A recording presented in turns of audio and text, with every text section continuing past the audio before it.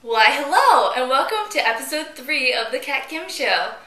Today we're talking more about photovoltaics. Last time we talked about the electrical characteristics in terms of current and voltage, but this time we're going to go a little bit into how the material actually creates electricity from light.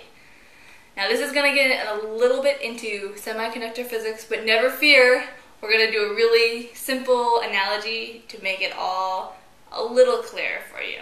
So what is electricity? Pretty simply, it's the net movement of electrons through a material. And luckily we have our cute, adorable, plushy electron. You can get these at Particle Zoo and other physics particles. This is our electron to help us visualize exactly what's happening. But there's one really important thing that we need to know about electrons, and that is electrons love to party. Valerie, not that kind of partying. Where did you even get that? So when an electron is in its lowest state, it tends to be in a valence band. And this is analogous to the electron studying hard for an exam, maybe in the library, sitting in one spot, not really moving around all that much, lower energy.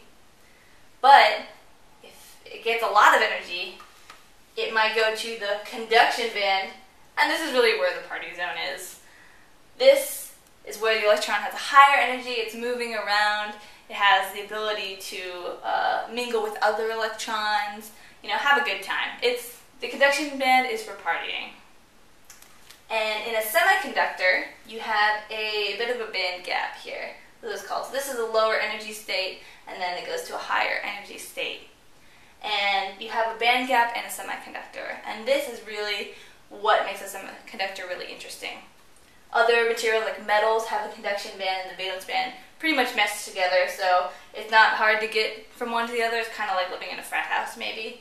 And an insulator has a really big band gap, so it takes a lot of energy and effort for the electron to go from studying state to a partying state. So maybe that's like a really strict household or something. So how does this electron get the energy to go up into the conduction band?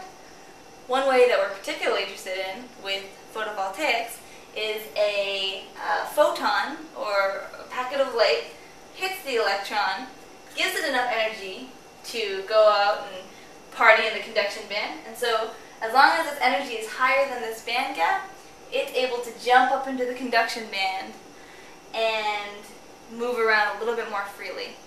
And you'll notice that there's actually a hole in the valence band where the electron was. So this is equivalent to the desk where this electron is studying is now open. So another electron that's probably more studious than this one could go and fill this hole. But it is a lack of electron in the valence band. And notice this is not quite yet a current. We have electrons that are free to move, but they're not necessarily moving in a net current. So now we need to get these partying electrons to flow in one direction and create a current. And we can do this by doping a semiconductor with different types of materials. When we N-dope something, we're adding a different material that has extra electrons throughout the material. And then when we P-dope something, we're adding another material that adds holes in the valence band. And on their own, they're pretty happy. The electrons are partying, they're not worried about studying. These people have extra places to study, but they're not too worried about it. They're both electrically neutral. But when you bring them together, the electrons, and there's lots of extra electrons on this side, they realize that they should probably be studying. They see all these extra places to study, and some of them will just give in and they'll jump to the other side and start studying.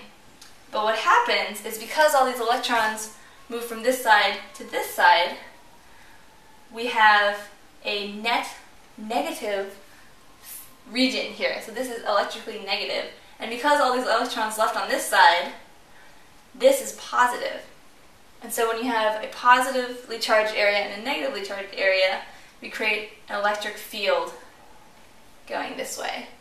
And this is the key to creating the current. So if our electron is hit by a photon in this electric field region and jumps into the conduction band, then because there's an electric field, the electron, which is negatively charged, will move to the right and the hole, the desk that it's sitting at, which is positively charged, will move to the left. And if you put contacts on each side of that, you will allow current to flow, and because current is a flow of positive charges, the current will flow this way, but the electrons will just flow this way. So now we have photo-generated electric current. So that was a really quick overview of some advanced semiconductor physics topics.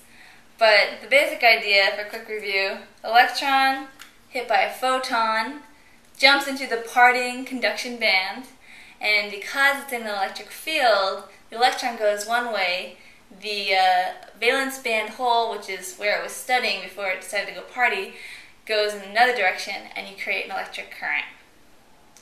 I'm going to leave it there for now. Thanks for watching this episode, and I'll see you next time. Bye! Hey, where's Valerie? Valerie? Oh no, Valerie! Ah, you shouldn't let her get the wine.